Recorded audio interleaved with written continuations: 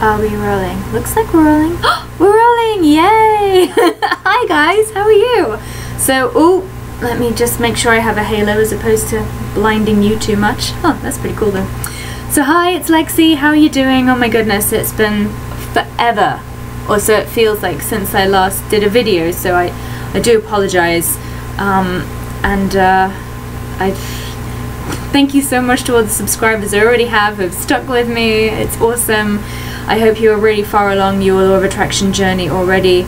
I've got some pointers for you, of course, that, you know, are my personal experience. If you've not seen my videos before, I have no sort of like financial gain from this. I'm not trying to sell you something or anything like that. I'm literally kind of just reporting in from my law of attraction stuff with people, and I'm really pleased to say that so far I've had lots of people come back to me and say this really works and it's so good, and I even had one people say you should do your own program, but I think that's when I have a bit more time maybe. So, but thank you very much for everybody's support, and I hope you get a little something out of this video. So the first thing that I'm going to tell you to do that has absolutely saved my life, saved my faith in the law of attraction, and has really just boosted my productivity, really made me look very seriously at my life for so many reasons, is about 6 months ago or so, I got myself an accountability buddy, as we might call them. So this guy, who I've known for about 6 years, he has pretty much the same kind of goals as me, which is really good, and we sat down and we kind of swapped what we wanted to do with our lives, what we wanted to do with our careers, where we wanted to go next, and it became apparent that we could work together very well. So for the past sort of 6 months we've been working on this project. I'm going to come back to that at the end, but anyway, accountability buddy, a great idea. Get somebody who is kind of on the same path. They're wanting to better themselves. You are obviously wanting to better yourself, better your life, however you want to look at it. Having somebody who wants to do the same thing, you've got to make sure that they are somebody who will build you up, will not kind of hold you back. I tried to start a business with somebody else, again, sort of like about 8-9 months ago, and I'm now running that business by myself, because I had somebody who was so busy being worried that they didn't really see the opportunities that were there, whereas I was kind of looking at things from as big a picture as I could and going, no, we can do this if we do this, and this is a possibility, and looking for all the positives. Therefore I was actually able to make something of it, and she kind of held me back a little bit that way, simply because she was so worried about, you know, having never done the specific thing we were doing before.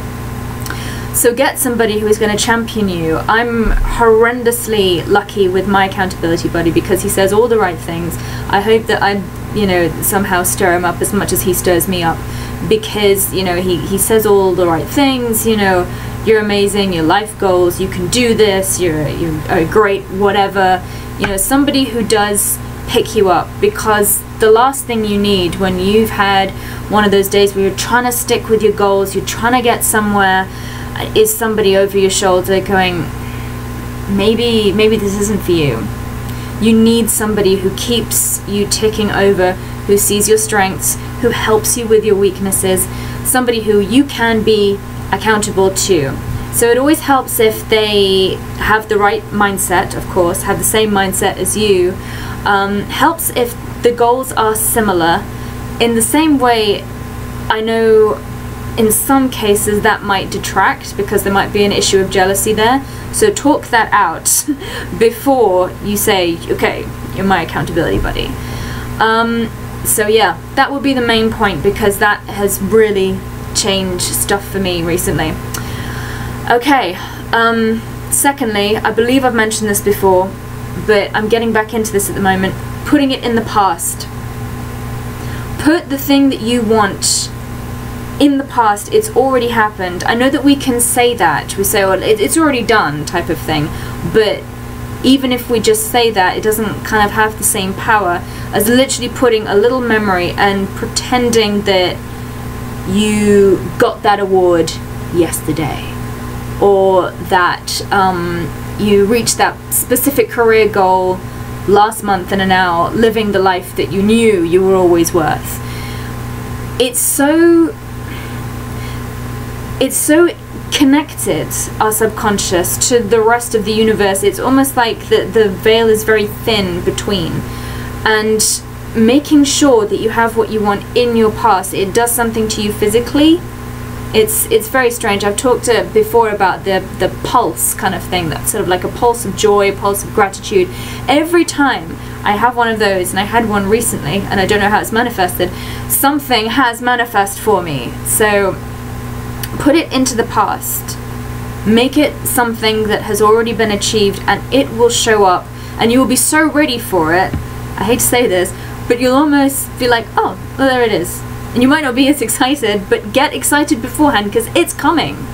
And then you can just go on to the next goal, and the next bigger goal, and the next bigger goal. So, you know, that's what I've been experiencing. Like, for example, last night I had my accountability buddy getting really excited for me because we won another award. Woohoo! And he was like, yay, that's so great, I'm so proud of you, well done. And I'm like, yeah, another award. It's cool. Because the excitement, you know, when I was making the film that we got the award for, I was kind of going, yeah, it's going to win some awards, yeah, it'll be fine. And I was so sure of it that it shows up now, and I'm just like, yeah, okay. And it almost feels arrogant, which means that a lot of us sort of rebel against it. It's not arrogant. It's literally using the universe.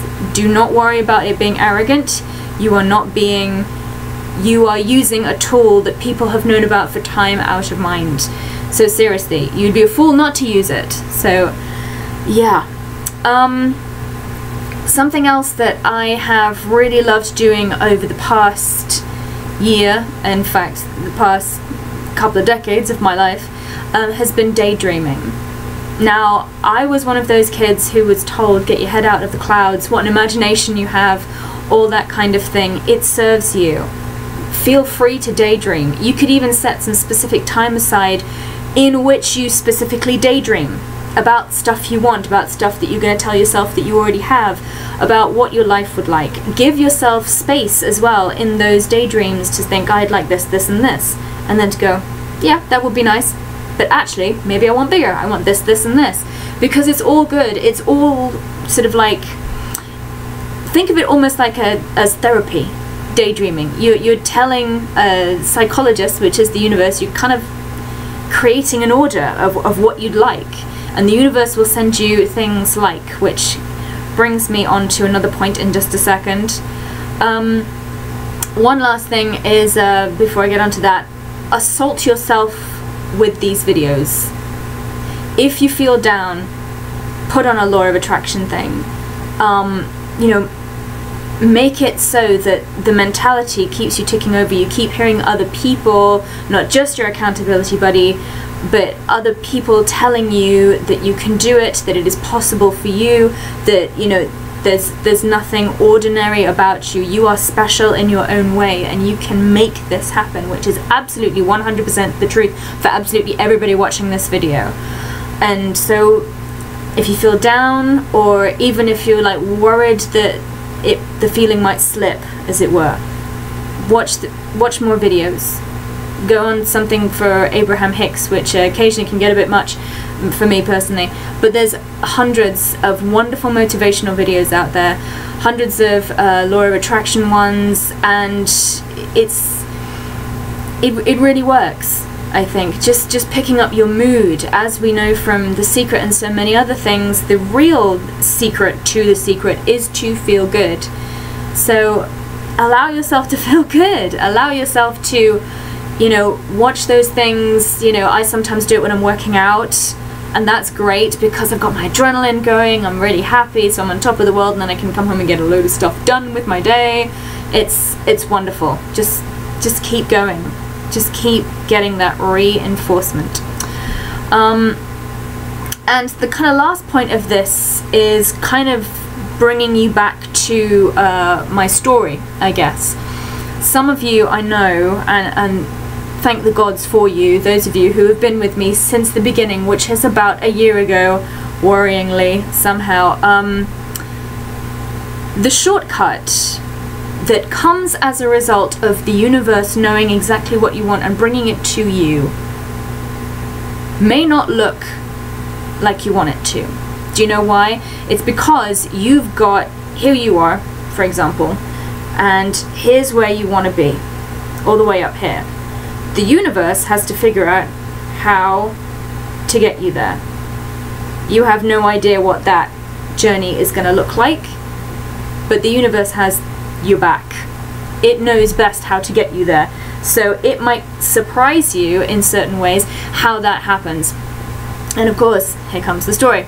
So as you know, a year ago I started doing this because I'd literally just gone into, you know, full-on law of attraction. I was taking it really seriously. It was my, you know, whole existence. I would listen to billions of motivational videos. It was really working for me, and I just felt good. And I was living as if I had my ultimate amazing life already, and I was so happy. And then I got the news about this big audition, and I was nervous and I was freaked out, but I did it. And then I got a notice of some kind of callback going on, so something else happened then, and I was really excited. And for, I think it was overall 7, potentially 8 months, I was going, okay, so what's going on with this? It takes ages and ages to actually cast some of these films, so I wasn't too worried. And then I think it was literally just before Christmas, so we are going back away now. Wow, that's how long it's been. I got the notification from my agent at the time saying part's not going anymore. So that's that. And I remember I was with my accountability buddy Andrew, and I remember sort of sagging and just being like, what? But this was my thing. This was it. This was my shortcut. This was what God, the gods, the universe, however you want to look at it, this was my path. And I was so shaken in that moment that I have to admit, it took me a while to sort of like get over that moment, because it was so unexpected. And Andrew saw, and he listened to me, and he kind of sat me down. He said, look at what your life looks like now, because you got that encouragement, because you believed that you were good enough for this thing, which you are, just not right now maybe. And he was so right. I kind of looked around at the things that I'd done in those past few months. I'd done some things that I never thought I would do. I essentially run 2 businesses now. If you told me that, like, when I first started these videos, I literally would have laughed at you. But I run an education thing where we do after-school drama clubs, both in Sheffield and Folkestone. A bit weird, I know, but yeah, I'm running that, which is really lovely. And I'm also touring my shows, like, up and down the country.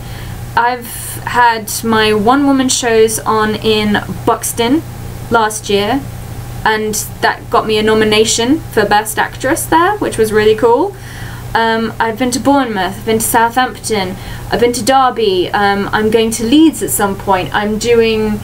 This year I'm doing the Buxton Fringe, I'm doing the Camden Fringe, I'm doing the Brighton Fringe.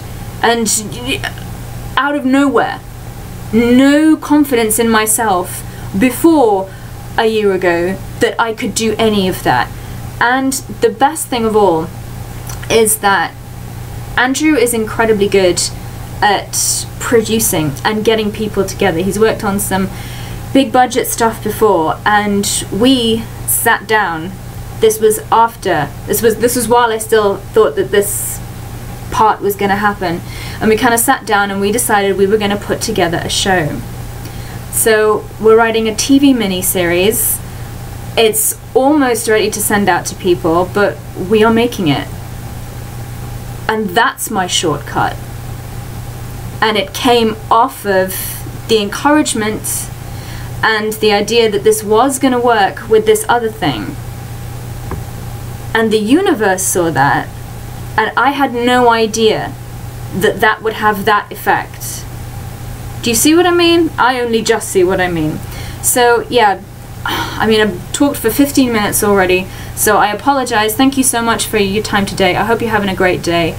And as always, please feel free to leave comments. Please like and subscribe if you can. If not, I ain't gonna come to your house and kill you. I also have a Twitter page, which is just Lexi Wolfe. I also have a Facebook page, which is Lexi Wolfe official page. Please feel free to like that. That would be very nice too. But also, in as much as I can, I'm incredibly busy at the moment, as you can probably tell, because I'm writing and running 2 small businesses.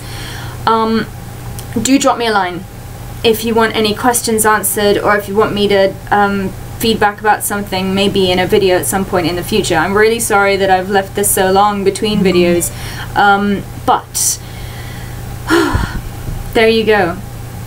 My life does look completely different from the way it did a year ago, and I wouldn't have done it had it not been for the law of attraction.